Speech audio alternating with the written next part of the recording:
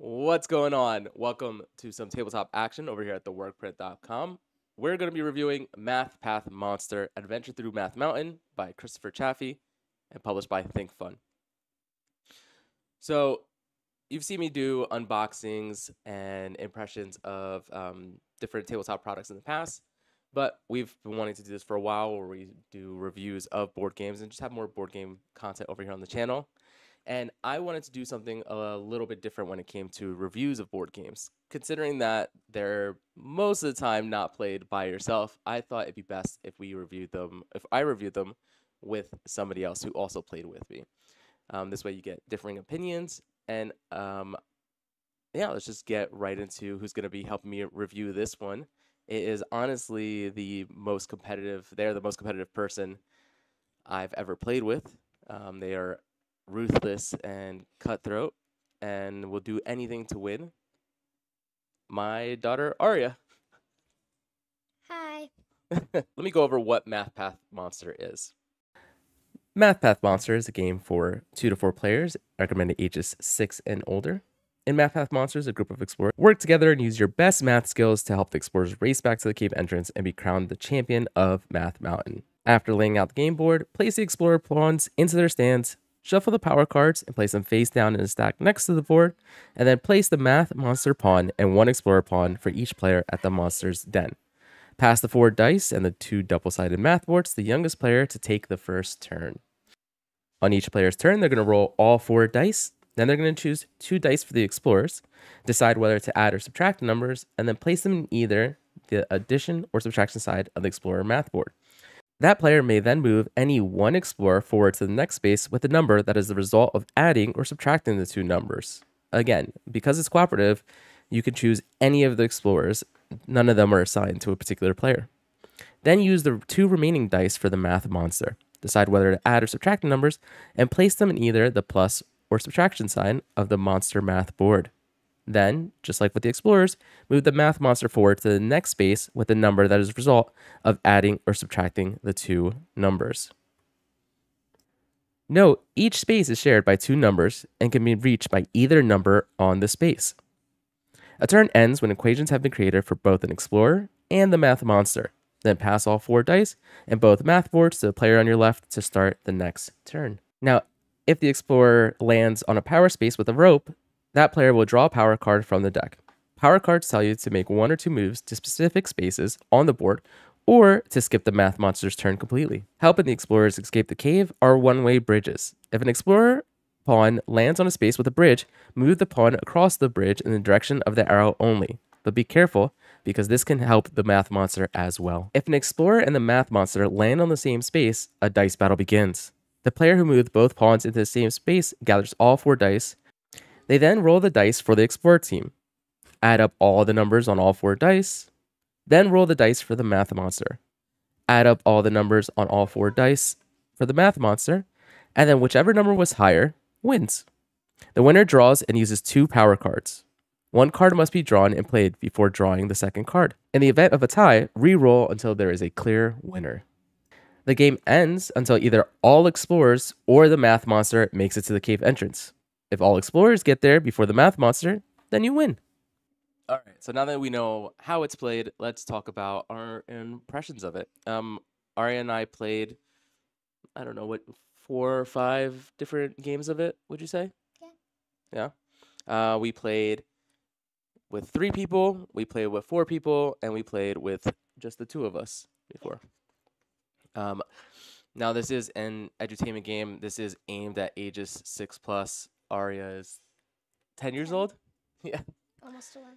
And I am much older than that. So first things first, I mean, it's, as you saw in the how to play, it is very basic math, right? I mean, at no point were we struggling with the actual math aspect of it. And Aria, your favorite subject in school is math, right? Yeah.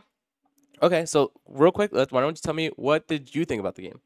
I thought it was very fun and it was easy and quick.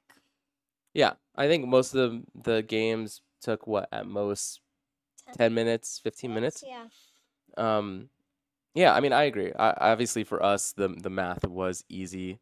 I do like the fact that it's a cooperative game. I think when you're playing with younger players, especially ones as competitive as some that I know, that they can get a little bit frustrated. But when you're working together for a shared goal, I think that makes the experience much easier playing with younger players. I also think that while the math was easy, I didn't find the game boring. Right? What Yeah, about you? I thought it was fun while still not being that hard.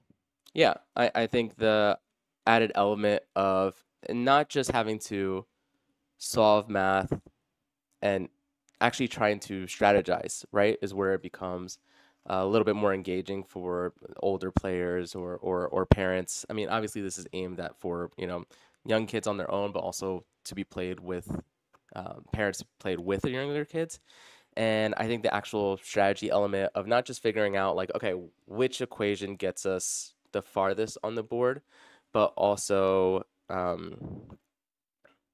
which which explorers should we be moving, right? Because Yeah.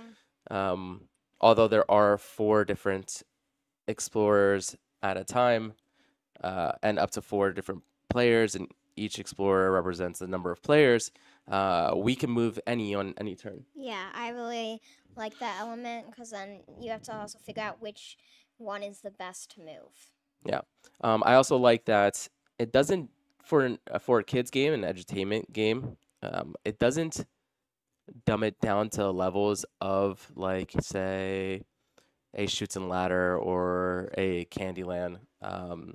It respects its younger players, and I appreciate that. I mean, like I said, she is well above the recommended starting age for this, and there were still times where she came up to me even after we played a handful of games before doing this review, and was like, "Hey, do you want to play just the two of Yeah, us?"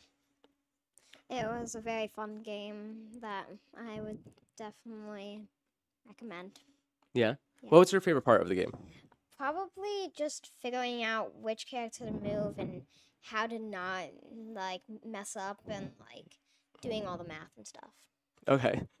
So the actual strategy behind Yeah. it, rather than, yeah. I mean, I think that the game itself um, feels good to play. Like I enjoy rolling dice. Dice is always a good time, and yeah, I don't know. I really enjoyed it. I do, like I said, I think the biggest thing for me is the one thing I was worried about was am I gonna be bored? Am I gonna feel like I'm, I think with a lot of entertainment games and kids games in general, it just kind of feels like you're just babysitting the experience, right? And I didn't feel like that. I was there being just as into it, trying to strategize, um, and try my best not to just take over the whole game and letting her make her own decisions, right?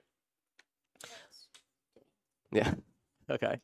So yeah, let's get to it. We're gonna give two scores. I will give my score, but we'll have her give hers first. Aria, on a score of 1 to 10, um, where would you rate Math Path Monster? Probably like a 8 or 9, Okay. Well, I'm gonna force you to pick one right now. and 9 probably. A 9. Okay. Yeah. I think that's pretty fair and not far off from mine. I'm gonna cheat a little bit and I'm gonna go in between. Taking into consideration that this is for ages 6 and up, and that it is meant to be a learning tool, a fun one. I'm gonna give this an 8.5 out of 10. I'm gonna be honest. I would play a version of this with harder math geared towards higher ages too. Like I think that this is something that could scale across ages, and because of the actual strategy element involved, and the fact that it's not just solving the math, but actually using some critical thinking and having to think your path out ahead.